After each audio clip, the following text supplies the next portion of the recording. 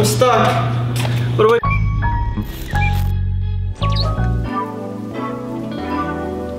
He needs a playmate. Hi, Mr. Chonky Boy. Guys, welcome back to another video. Say hi. Say hi. Again, for November Day, the fact that there's no S word on the ground, this is beautiful. I just didn't want to jinx it, that's why. Way windy, actually. I'm gonna leave this food here for Mr. Panda. It's just the annual food drive. We had all this non-perishable food just sitting in our pantry, so I'm like, why not? Watch out, go. Beautiful day.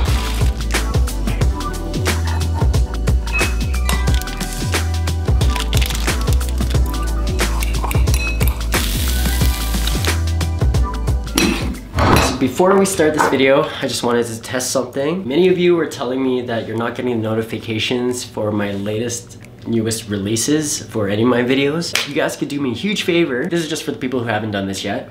Go to my YouTube homepage and up in the right corner, just click that red box, subscribe. Have to press this bell button right here, which gives you 3 options, and click all. But I think you actually just have to have it on all to be able to get all of my video updates. 37.8% of you who are not subscribed but do watch my channel. And I guess I can't force you guys to subscribe if you don't actually vibe with my content. But here is the juice. The subscriber bell notifications right here. Subscribers who turned all notifications for your channel is only 17%. So about 45,000 of you out of 250,000 subs. And then over here it says subscribers who turned on all notifications for your channel and enabled YouTube notifications, only 8% of you. Lately I've been doing a lot of YouTube research and really trying to figure out how to use my analytics to my advantage. And seeing this is so sad. So if you guys would do me a huge favor, and if you're watching this video right now at this very moment and are subscribed, please press that notification button. That way you guys will be able to see all the videos I release on this channel. Guys,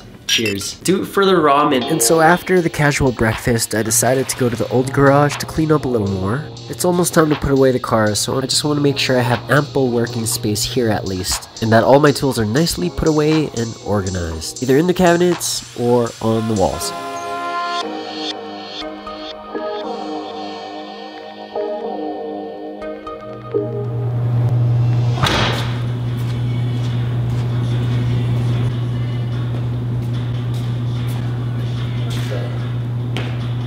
What the heck?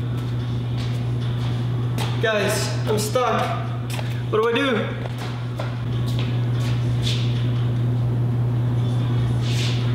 Oh, that was weird.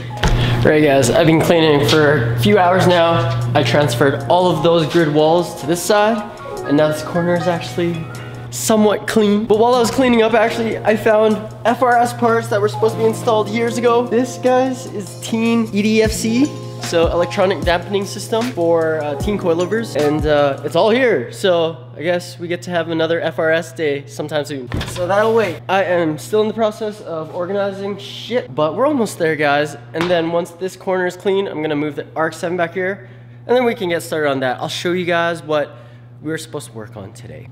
Sighs of relief are usually to let go of the stress that's building up inside here.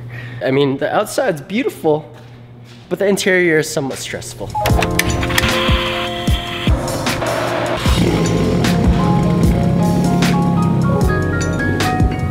tight. Alright. There's this rat's nest of a problem that I gotta address. Let me show you guys what I mean. Okay. Oh, mother. So check this out. This is what I'm talking about.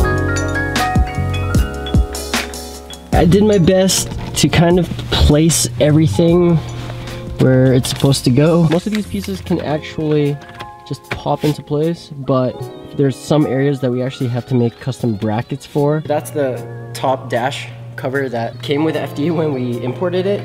Kenji gave us a better looking piece, but then I got my friend Jesse to carbon overlay it, make it look a lot prettier now. And I'm gonna show you what I have for the FD actually. We're not missing all that much.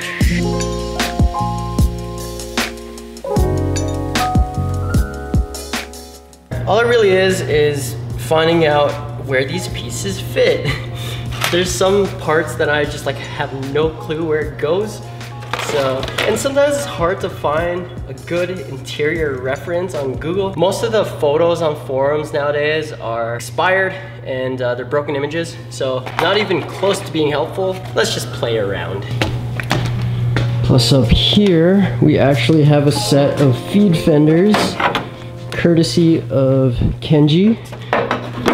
But damn, and these are in freaking good shape.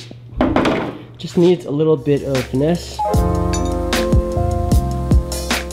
I'm thinking of refurbishing them and then selling them off because I don't see myself installing them on the FD. Just because I want to keep my side skirts, and I kind of try to mock it up. And those side skirts, I'd have to do a lot of custom work to make them fit. And I like the style. If I want to go feed, I might as well just do entire feed kit, but that gets expensive too. So we're just gonna clean these up to the best of our ability, and I don't know.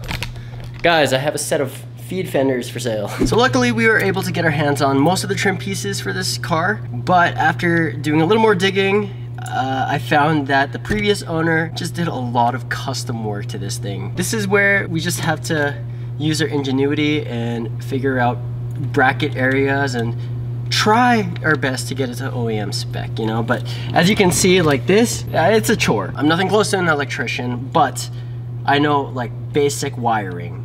It's just this looks pretty daunting, but hey, this is what we signed up for. So all it is really is just a good wire tuck and putting back all of the trim pieces in their proper place. I'm gonna go out this way.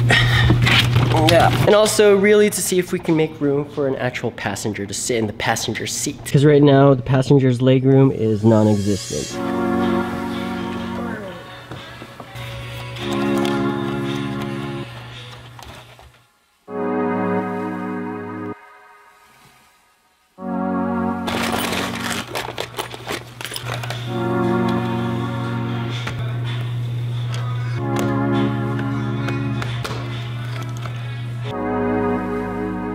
I'm looking at the back of this piece of technology and I've come to a realization. Humanity, civilization has come a long way, but we out here, this weird ass generation's hyping up the wrong shit. I don't even know what I'm looking at here, but it's cool.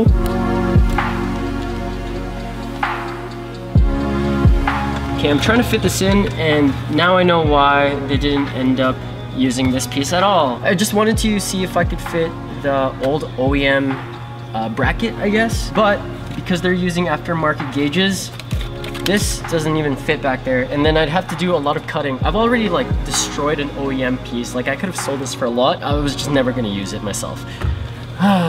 Like I could go through the effort of actually just like cutting this and really trying to make it fit, but you know what?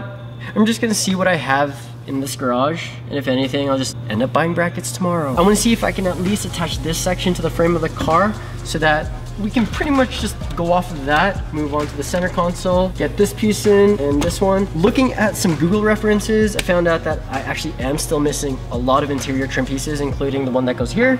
There's a piece that goes here. So these are the gauges it came with. It didn't come with a speedometer, just the air fuel ratio, oil, and water temp, as well as your RPMs.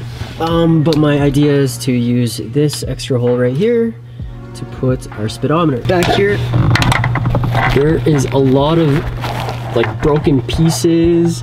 Right here it doesn't even really clip in. I mean, it still kind of goes into the slot. If we can make it work, however we can make it work, I'll be satisfied with that. But yeah, this garbage.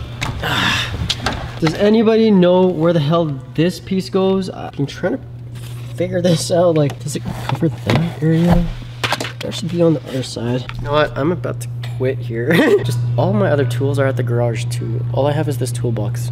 And yeah, there's a lot of custom work that I might end up having to do. All right, friends, I did a little more assessing, and I think I'm just gonna like really plan this out, and then tomorrow we can go pick up everything that we need for this.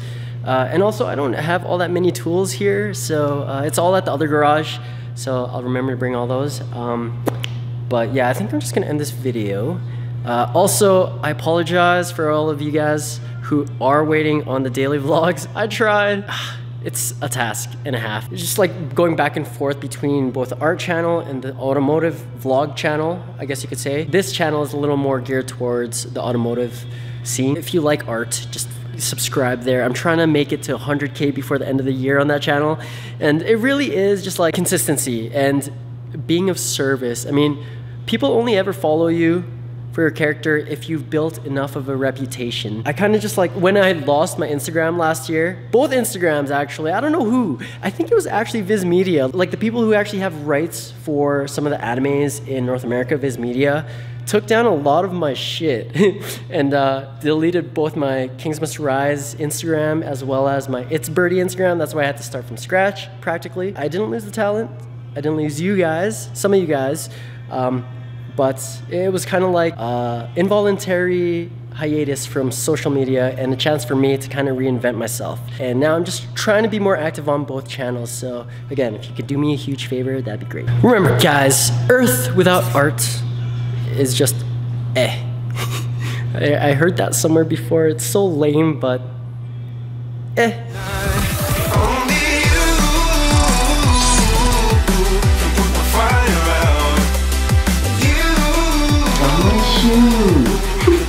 Oh, bro, please, these are expensive.